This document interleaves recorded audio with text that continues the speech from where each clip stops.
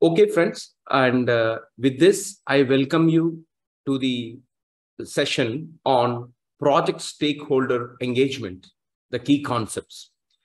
See, friends, the project stakeholder engagement, in my experience, it is proving to be a very important concept. The capabilities that we show on executing the project, planning the project, or planning, execution, monitoring, and all the aspects of the project management or the way the people on the ground, the developers, the QA, the stakeholders, see, everybody working towards the goal is on one end, but engaging with the stakeholders, managing the stakeholders, and stakeholder management, I am personally believing nowadays that it can influence to a 60%. If you can manage the stakeholders well, you can actually influence the project success by 60%.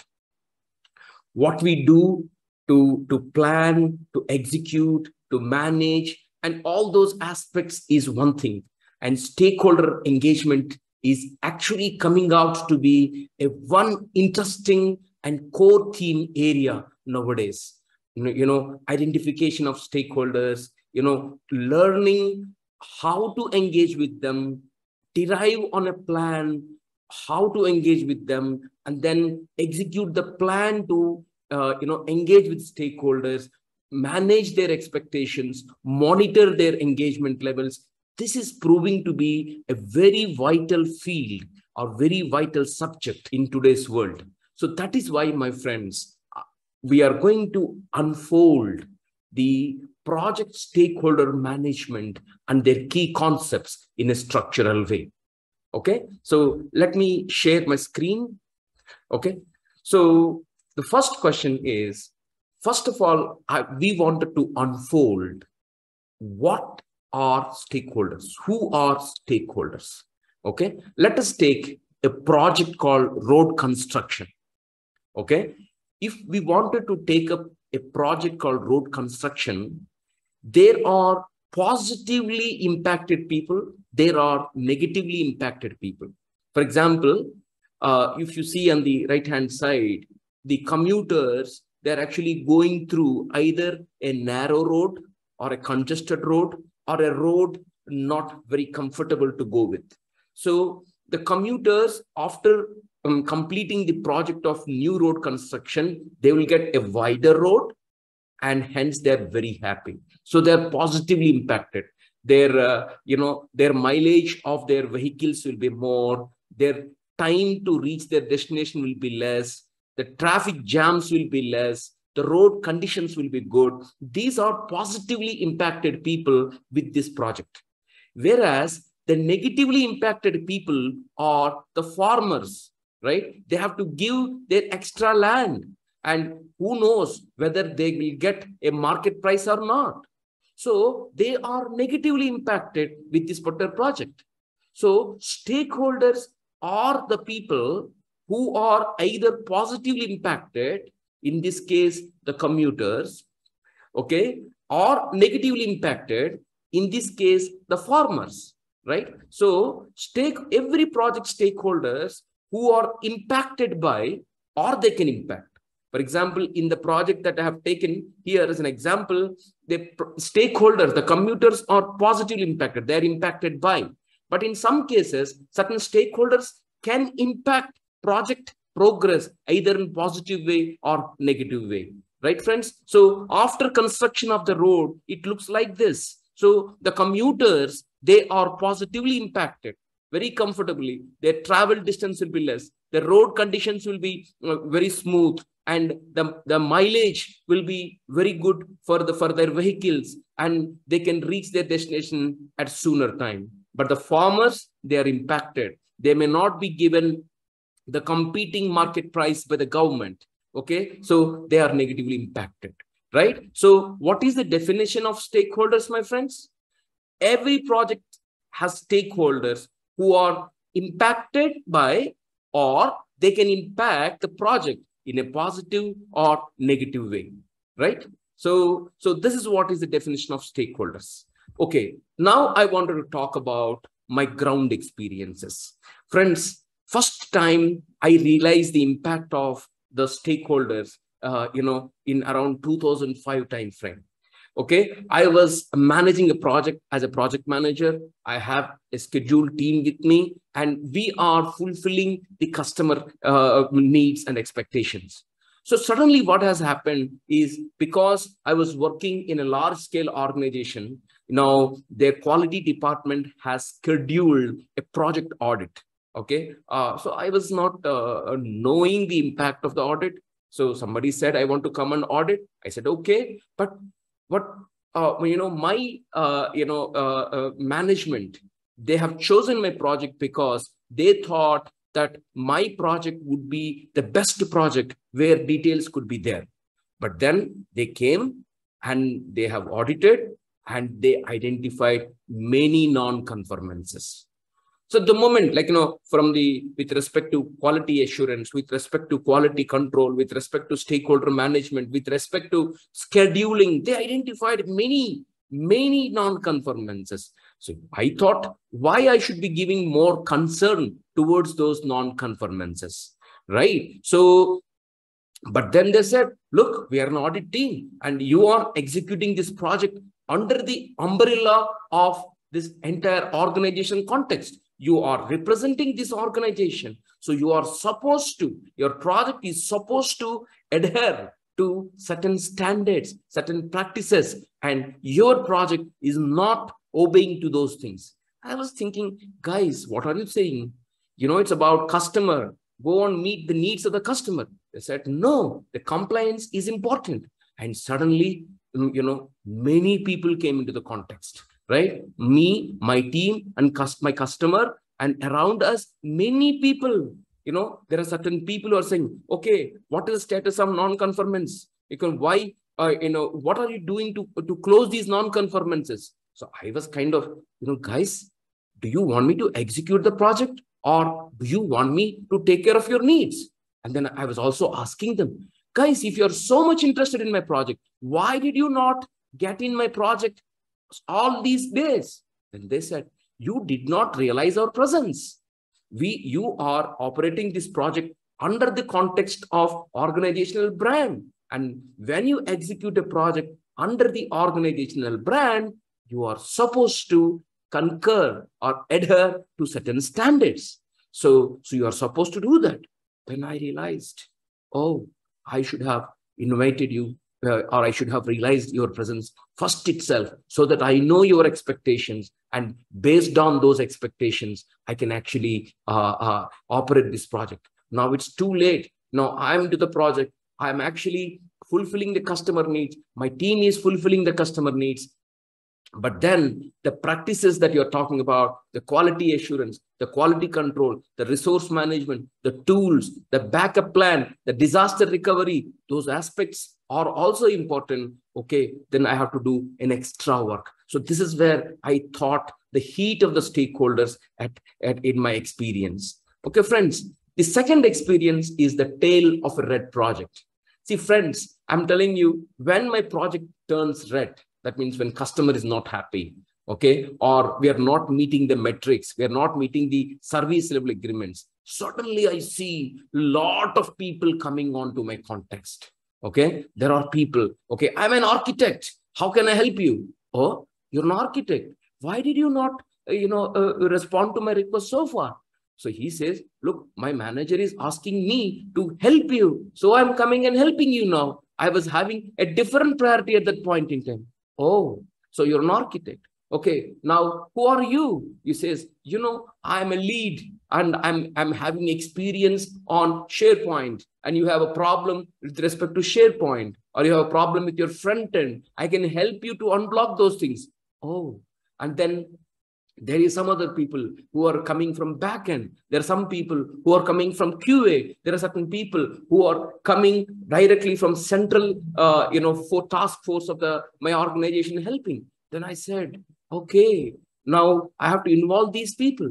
Now I thought, okay, so far I'm thinking that, the stakeholders are only my customer, myself, and my team members, and whoever is participating in reviews. I did not realize that, all of you can help me. So if I would have realized that you all can help me, then I would have invited you, I would have involved you, I would have leveraged your strengths right from beginning. Right, friends? So this is what is, then I realized, okay, when the project is turning red, these people are coming. Now, why not I use them right from the beginning? And the problem is, I did not recognize these people as stakeholders at the beginning. Had I recognized these things as my stakeholders, I would have invited them. I would have involved them right from the beginning. So that means I would have utilized their strengths right from the beginning so that I could have prevented the project turning to red. Right, friends? So the why is the stakeholder management is important. Friends, I'm telling you, stakeholders are stakeholders if you don't handle them well. I repeat, my friends, stakeholders are stakeholders. They don't let you sleep. They don't let you focus on the area that you want to focus upon. Everybody will be asking, when do you deliver so-and-so? What is the ETA? How can I expect it? So-and-so deliverable got delayed. So this is how they make us sleepless. Right? So stakeholders are stakeholders if not handled well. But if you engage them early in the game, you can actually utilize their strengths right from the beginning. Right? So that's why they become your shareholders. Right? If a leader, right, if they correctly identify the stakeholders well before, and take steps to properly manage them, then, my friends, around 60% scenarios, the project turns, towards green and customers are happy. My friends, today, it is not just the project deliverables. It is about the customer satisfaction that matters a lot. So project deliverables is important. Customer satisfaction is also important. To achieve customer satisfaction, you need to know what they need, what their expectations, how they can help us, what they need from us, how they are positively impacted, how they can impact me, how they are negatively impacted, what is the root cause for that. We need to know the human science behind it, my friends. Okay, so that's why let us unfold the concept of project stakeholder management in a structural way. The first step here is early identification of stakeholders, right? It is the key and it has to be done periodically. My friends, in my experience, I have understood. For example, here, if you see, this is me, right? And my team.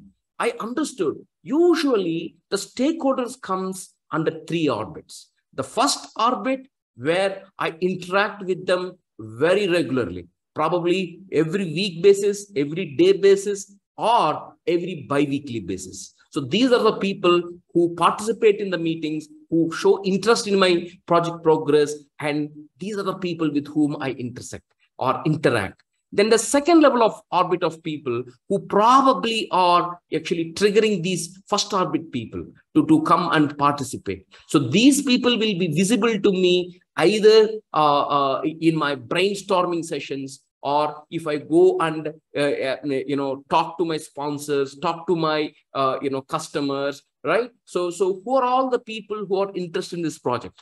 Because these people are probably the steering committee meeting people. Okay, so they are the little bit higher level. And the third orbit usually are the legal binding authorities, or the CEOs, or the CXOs. So usually, my friends, whenever we are operating projects, there will be usually at 3 levels of orbits around us. The first orbit is very visible to us. For example, the blue figures, if you see here, these are all the people who are on your organization side, and the dark red figures are on the consumer side. They can be customers, they can be your partners, they can be your business partners, right? Usually on the first orbit, for each designation on your side, there will be a parallel designation here, like a designation architect here have in another technical architect, a lead will have a lead, a scrum master will have a scrum master, a program manager will have a program manager, like this. And then second orbit, usually they take care of the needs of one influential person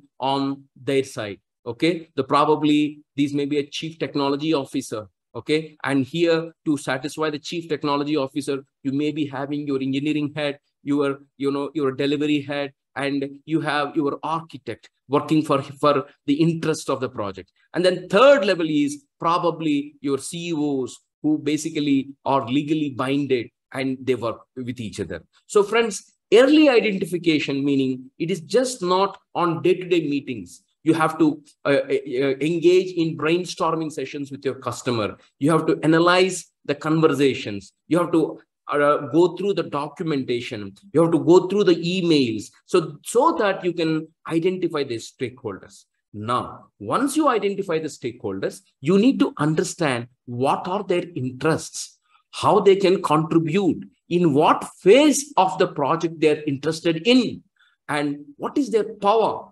Power means how can they influence the decision? How can they force the decision to go in one way? And then what are the rights? That means there can be legal right or moral right? And then what are their ownership levels? What are their subject matter expertise or specialist knowledge levels? How can they contribute? And what are their political influences? That means how they can influence a decision based upon their different capabilities, right? And then also, what are the prioritization of the stakeholders?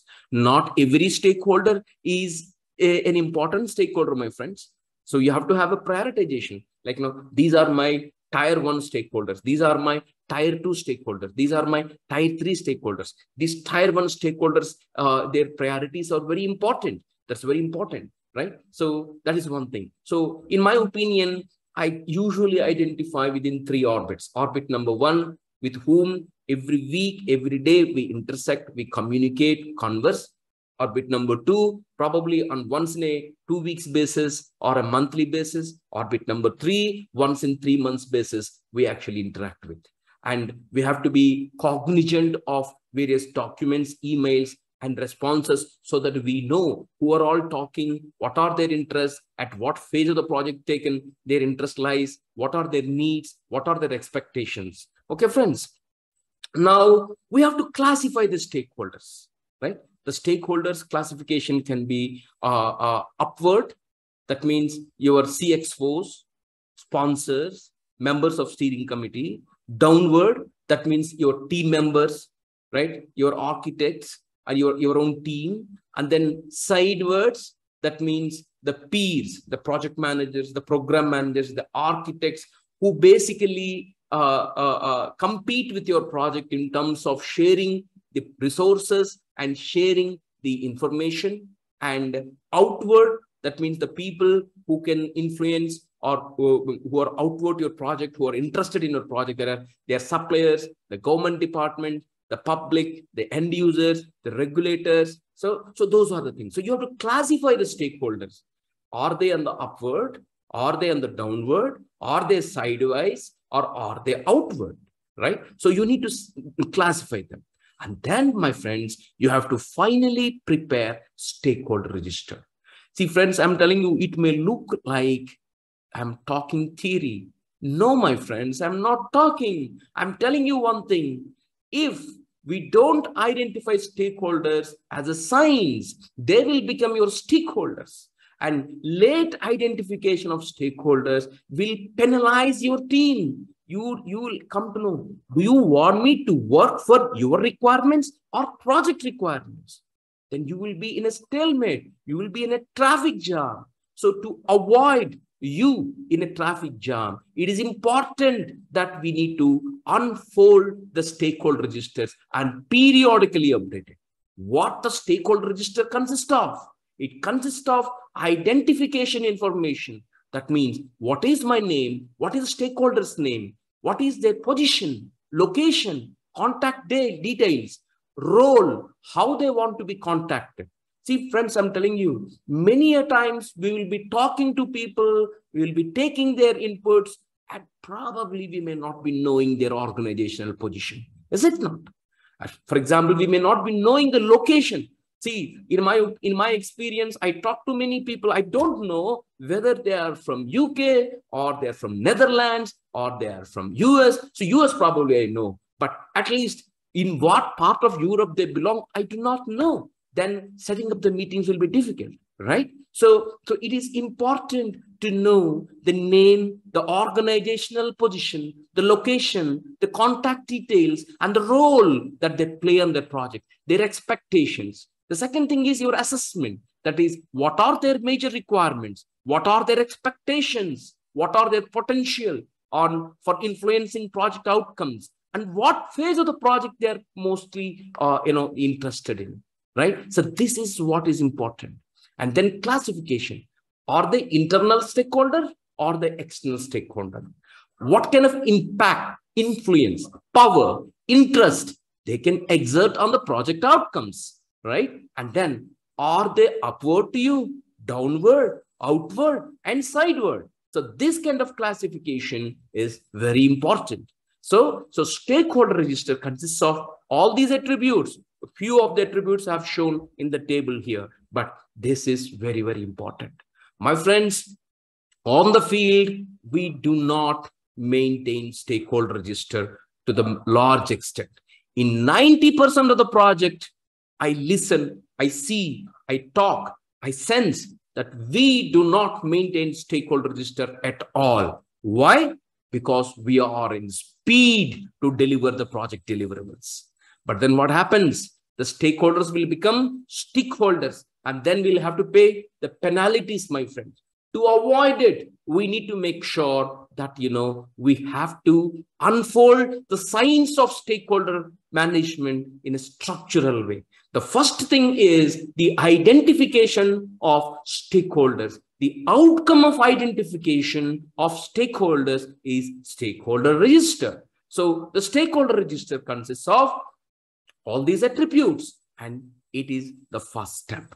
And this stakeholder register should be updated periodically, not just at the beginning of the project, but to be done every bi-weekly basis, every monthly basis. Why? Because some stakeholders may get added, some stakeholders may get deleted, and some stakeholders may be replaced, and some stakeholders' prioritization may get changed.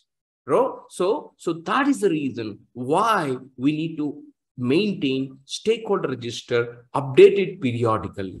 So having said it, the next step that we are proceeding is how can I plan stakeholder engagement? My friends, the beauty lies here. The beauty lies is you are planning the engagement. What is engagement? See, at the end of the day, the leader's role, the manager's role is to make sure that all stakeholders' needs and expectations are fulfilled. Point number one. Point number two is their contributions, their subject matter expertise are utilized towards the success of the project. To achieve these things, they need to engage, involve in the project journey. Do you think these things are happening? No, my friends. Not many people are in today's world. Even though they are stakeholders, they will come at the end of the journey. It is our responsibility to spot them, to learn their needs and expectations, to know their strengths, and get them involved in the project as early as possible. So that is why the science of planning stakeholder engagement is all about spotting their needs, spotting their expectations, understanding at what phase of the project they'll be involved, and identify strategies to get them. Okay? Now, how can we plan? Do you have any tools at hand? Yes, my friends. The first thing is expert judgment. Friends, experts are, they give you information very quickly, right? So you can go and talk, okay, these people are important people, you know them. So can you please tell me, based upon your previous association with them, what are their needs and expectations of these people? At what phase of the project they're interested in? And what kind of prioritization number I should give? Shall I put them under tier 1, tier 2, or tier 3? What are their key strengths? What kind of opportunities I can generate using their strengths? And how they can apply their influence levels. Okay. So in a power grid, in a power structure where they stand, how can they can force a decision within an organization? That's what is power. Politics is all about influencing the decision. How can they influence the decision? See, friends, we have seen some people who talk formally within the formal meetings, but there are certain stakeholders who actually runs many things behind, right? They tend to have one-on-one discussion. They tend to explain the context of the project. They tend to make people agree on certain decisions. So this is called politics. Politics is not bad. Politics is your ability to influence decision for a better tomorrow. That is important, my friends. You have to use politics not for personal interest. You have to use politics for a better tomorrow of the project, for a noble goals of the project. So how they can play politics and power. And then what is the environment we are working upon? What is the culture? What kind of insights we're getting? And what is the communication means? How they want to be approached?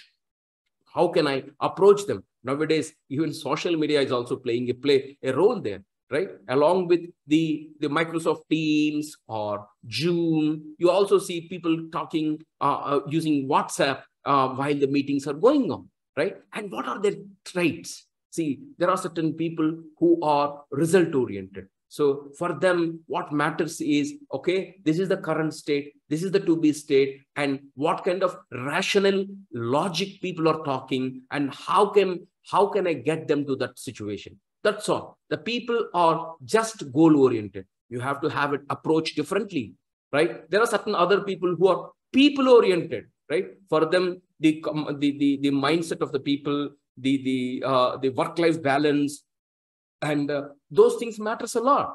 There are certain people who are extremely task-oriented. So you have to have different strategies to deal with different stakeholders. So the whole planning the stakeholder engagement is about understanding the needs and expectation, understanding the prioritization of the stakeholders, understanding the power and politics grid and structure, understanding the environment and the cultural insights. My friends, culture plays a lot. See, friends, I'm telling you, being in one location of this earth, we think our city is good, our locality is good, our country is good. But it is, our country culture is the best culture. Everybody feels the same thing, right? So when we are doing business, we are mutually dependent on each other. We should be cognizant of certain tactics, traits, which other culture does not appreciate. So those things we should be mindful while communicating. It's very important. Similarly, the environment we are in. For example, a person can be a jovial, but not in a situation wherein a priority one bugs are there, production problems are there, when the environment is so hot that everybody is concerned about the health of the system, then you can't just be jovial there. You need to be cognizant of the environment and moods of the situation, right? So the second thing is, friends, to understand the engagement levels, right?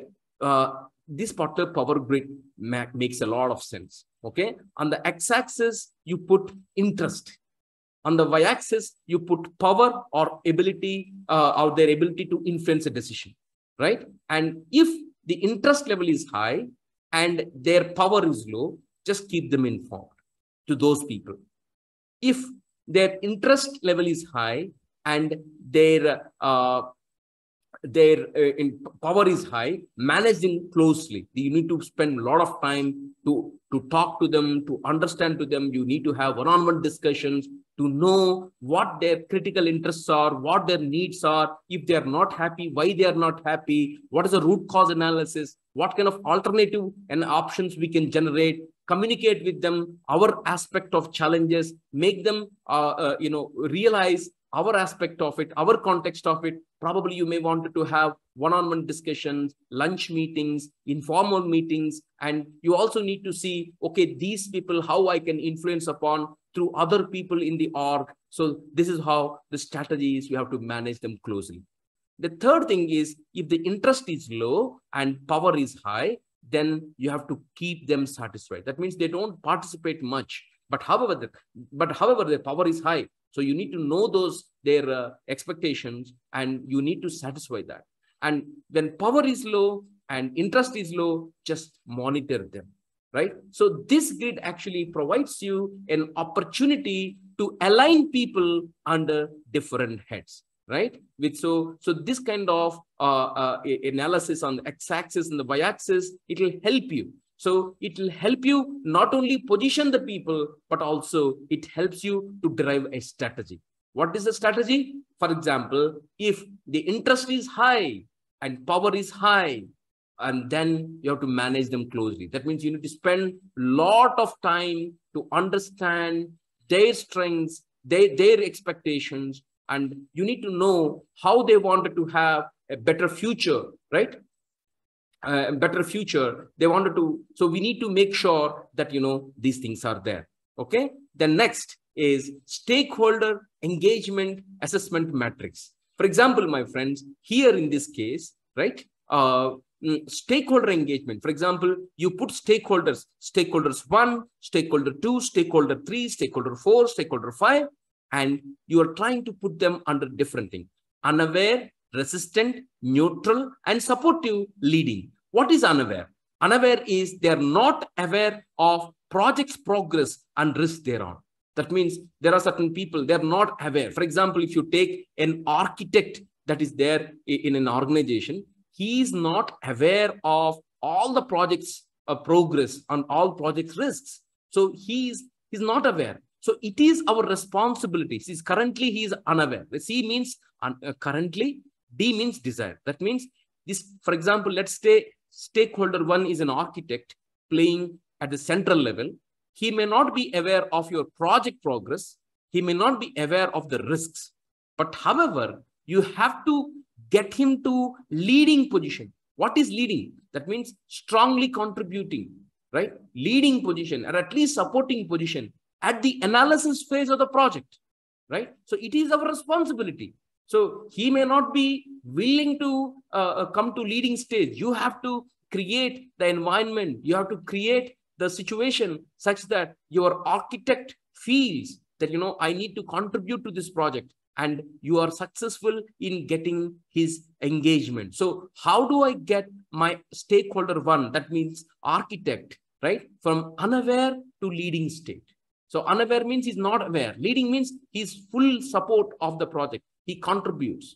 Okay. There is another person called, stakeholder 2. Let's say he's resistant. That means he's aware of the project, but he's unsupport of the project work. For example, in the example that I have taken earlier, right? This project, right? So the farmer here in this case is aware that, the road will help the public, but he is not in support of this work. Why? Because his land is at a risk. He is not getting the proper value. So you need to, basically he is, if you come out here, the strategy here is he's resistant. That means he's aware of the project benefits and risks, but he's not supportive of the project work because he's not satisfied. So we can get them either to neutral or we can get them to supporting. How can I get it?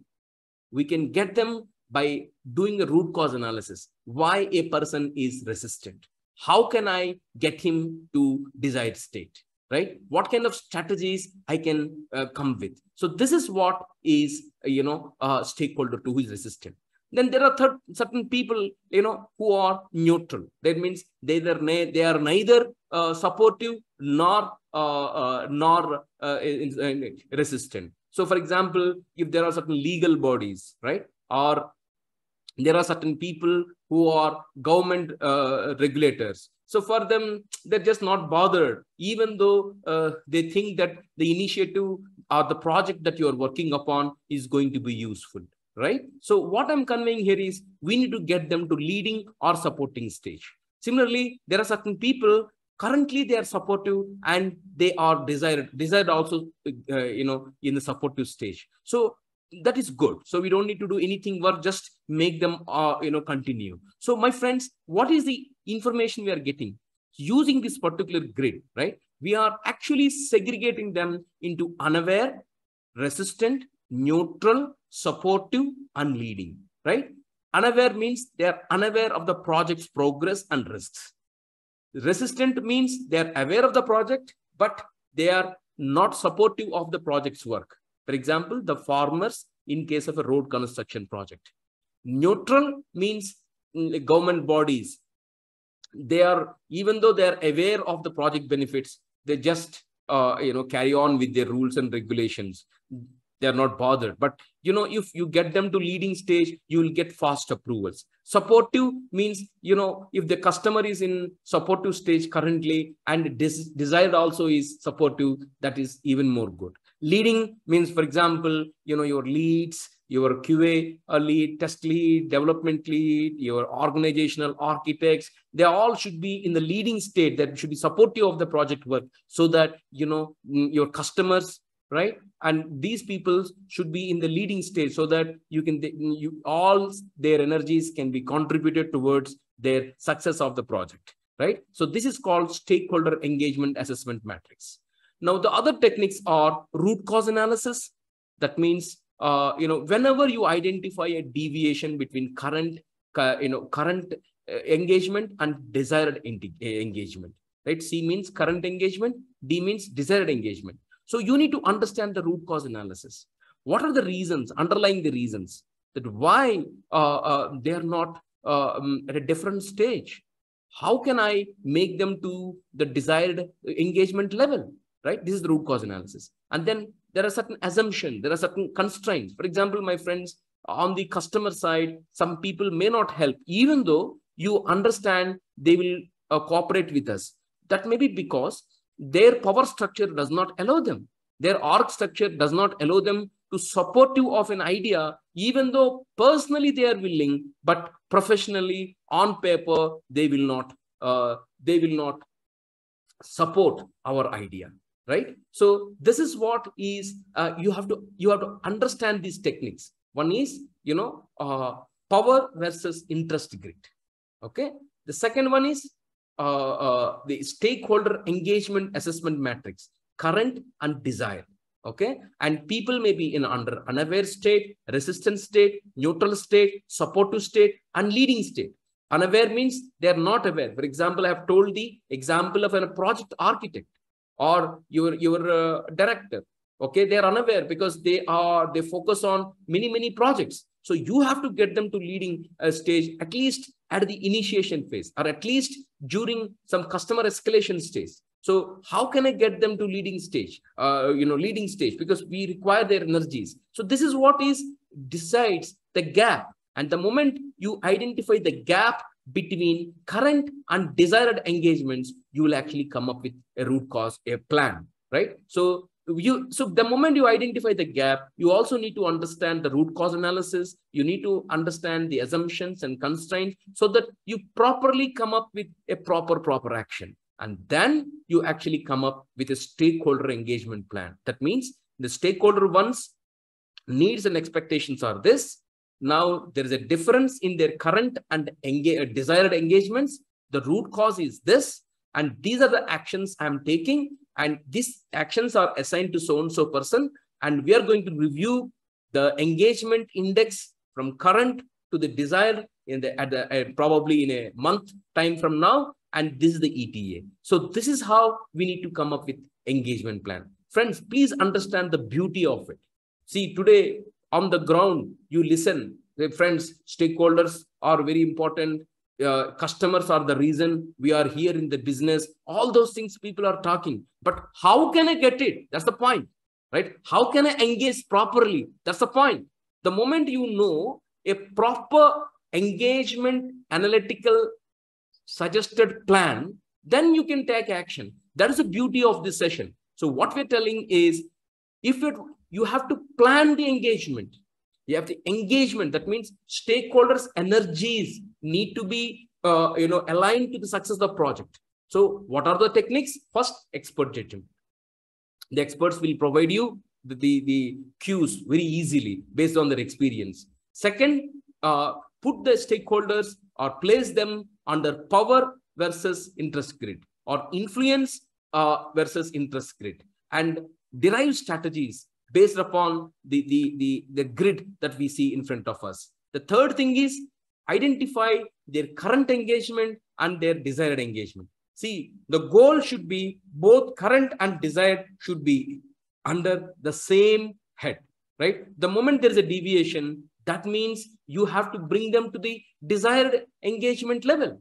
Now, for that, you need to understand the root cause analysis, why there is a deviation, okay? And then how can I influence their engagement from current to desired state, okay? And then what are the assumptions that I am making in this process? What are the constraints I'm making in this process, right? So, and then finally, we need to arrive at stakeholder managed engagement plan, right? So once you have stakeholder engagement plan, then you keep this plan, right? The book that you see, the stakeholder engagement plan, whatever you have plan that you developed here, keeping this is you and your team, and then you try to manage all the stakeholders. There are certain green stakeholders who are leading you. There are amber stakeholders who are probably, they support you. There are blue stakeholders who are neutral, black stakeholders, they are resistant. So likewise, there are red stakeholders who are unaware, right? So you have to engage them because you have derived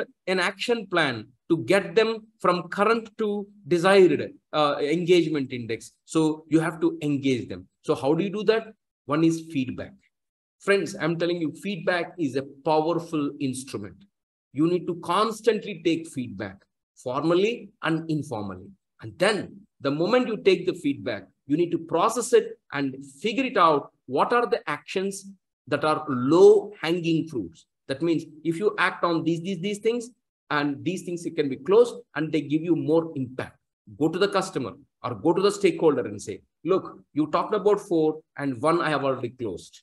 And then show them that we listen to them. Show them that their concern is important to us. Show them that, we are committed to get their commitment for the success of the project. Make them feel important and do it continuously. Number one.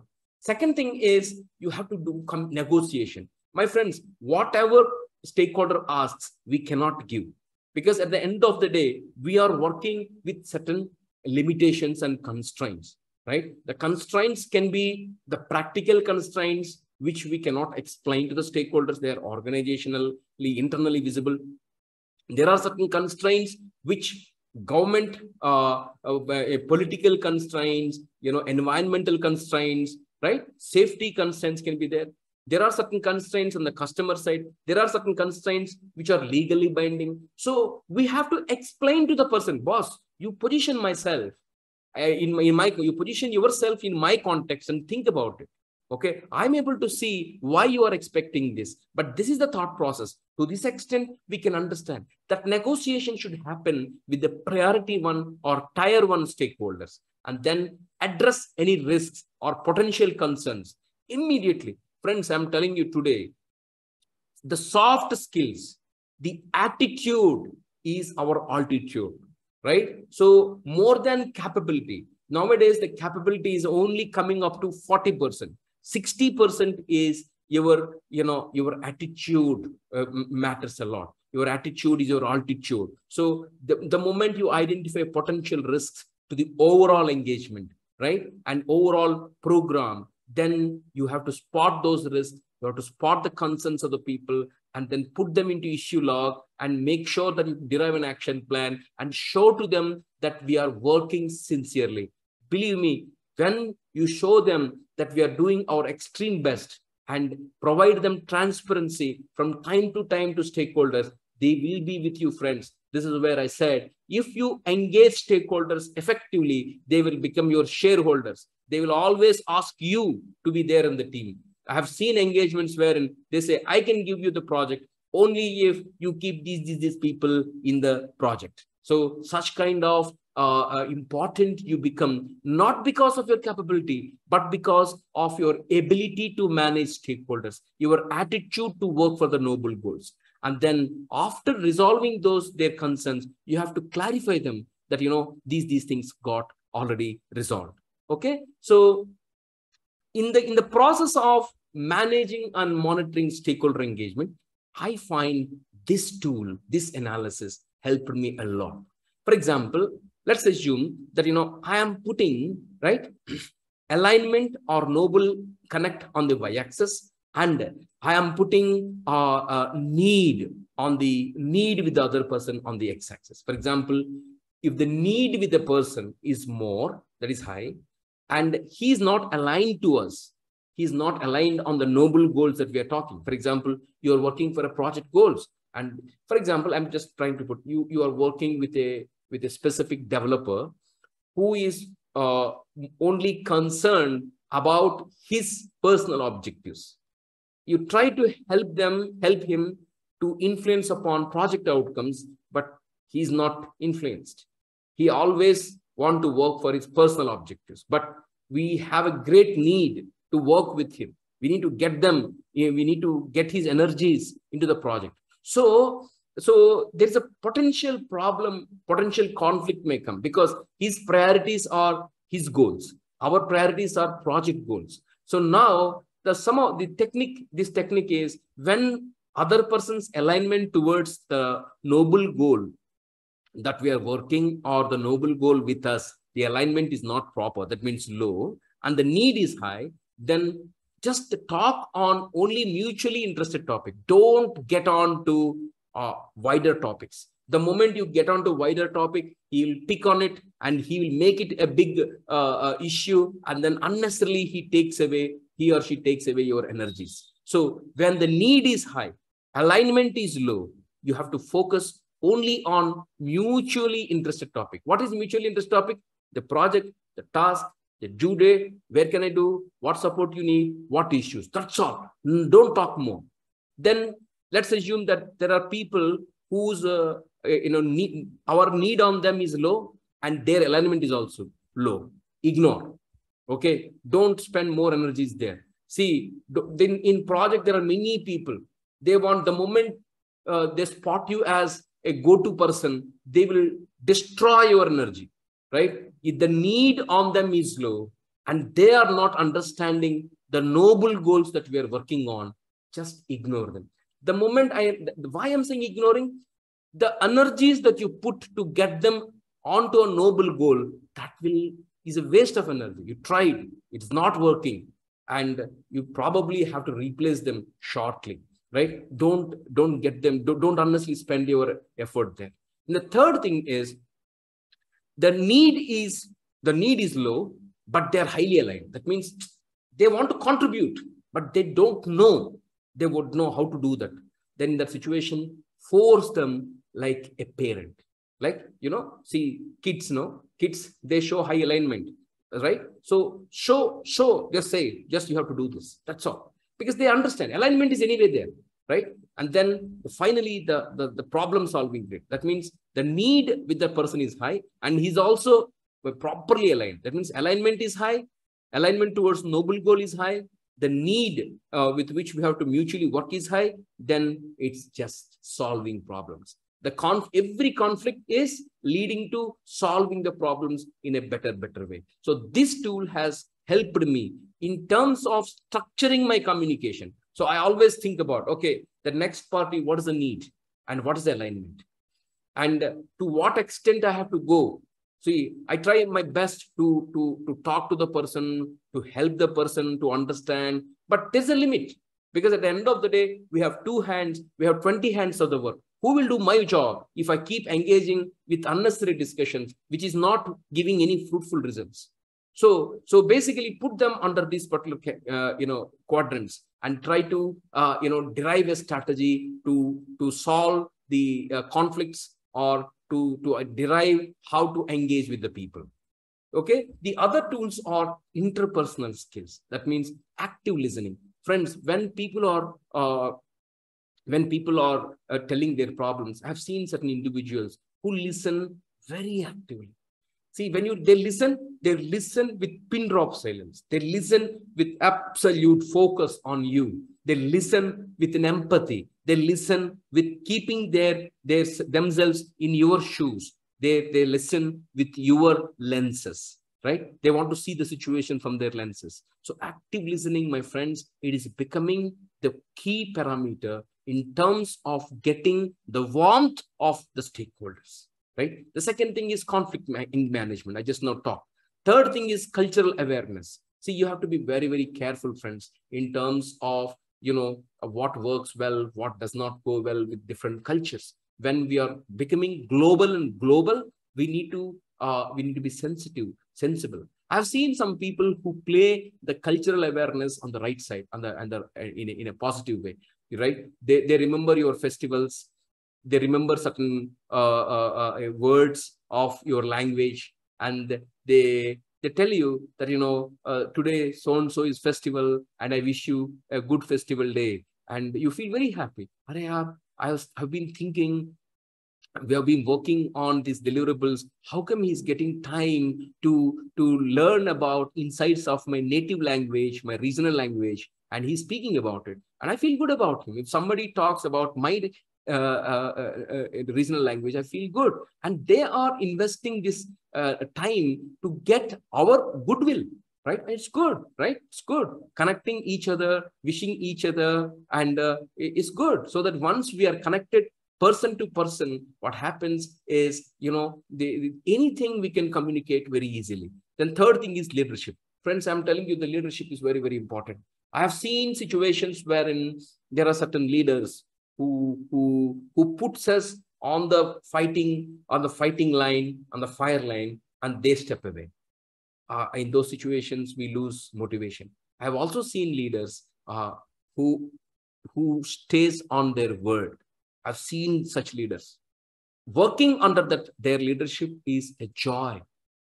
Right? Is a joy. So what they've been talking, they'll be doing as well. They'll be with you on a fire line, a difficult situation. If somebody criticizes you, they will tell, look, this person is actually performing the root or solving the problem of so and so. Probably you don't understand the height with which he's talking. You're only looking from your angle. So try to understand him. Is such kind of leadership they provide. They provide a vision to you, a direction to you, a guidance to you, an umbrella to you, and you feel secure. So nowadays, my friends, when people are switching their jobs, it is not just for salary. It is about having a proper and trustable environment and leadership. The next one is networking. Friends, your network is net worth. See, friends, again, I'm telling you, network means not exchanging irrelevant information, right? So the time people spend on each other should be mutually benefit. So that's why networking on a relevant and mutually benefit topics is what actually makes the engagement more rich. And then again, I said political awareness. Politics is not wrong, my friends. Politics, the definition of politics is ability to influence a decision.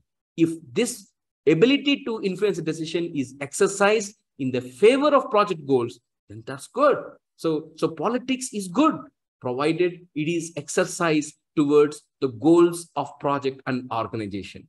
The next one is communication skills. See, friends, I'm telling you, communication nowadays is becoming very, very important topic because we are becoming more and more global, right? We are becoming more and more global. So how we converse, how we start our conversation, how do we prepare for those meetings, right? And both formal and informal. It's very important. Conflict management, I already talked about it. Negotiation. Negotiation is about, you can't give everything what others want because you don't have it, right? So how can you negotiate so that a win-win strategy is identified? To achieve win-win strategy, you need to lose something, they need to lose something. How can you get to that situation? How do you negotiate? How do you prepare for negotiation?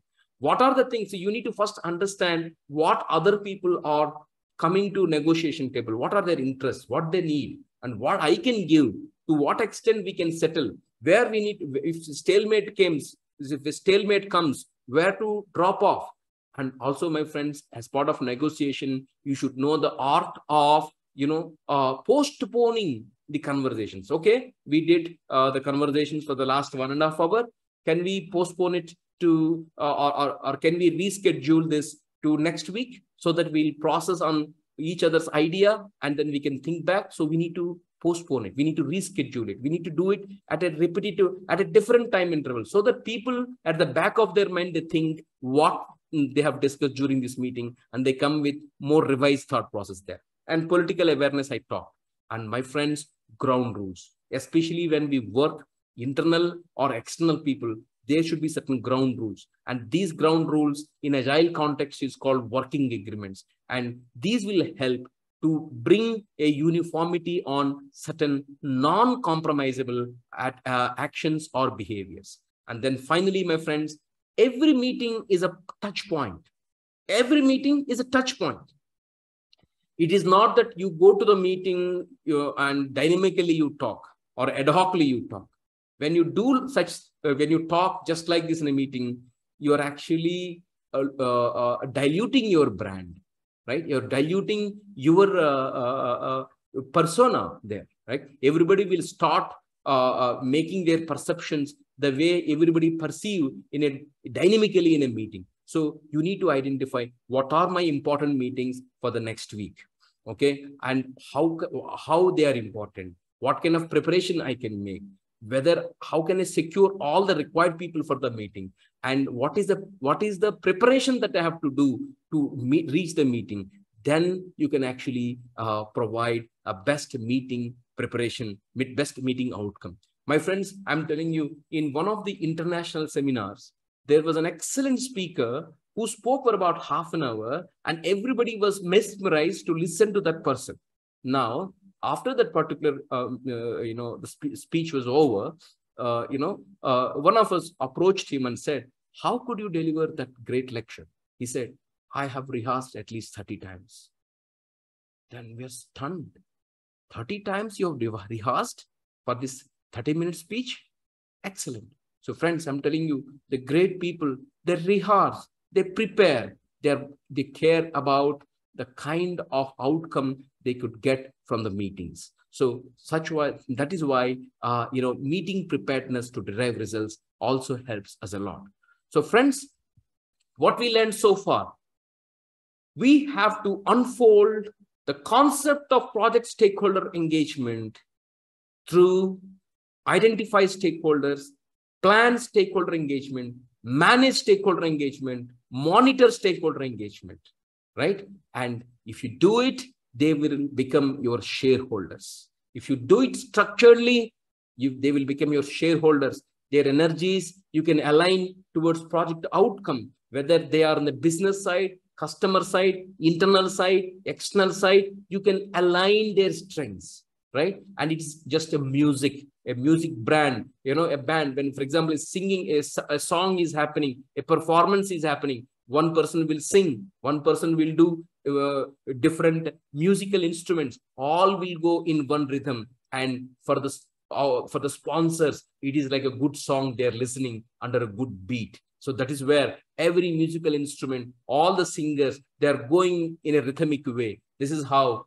the best performance can be understood. So stakeholders are your shareholders if you handle them well.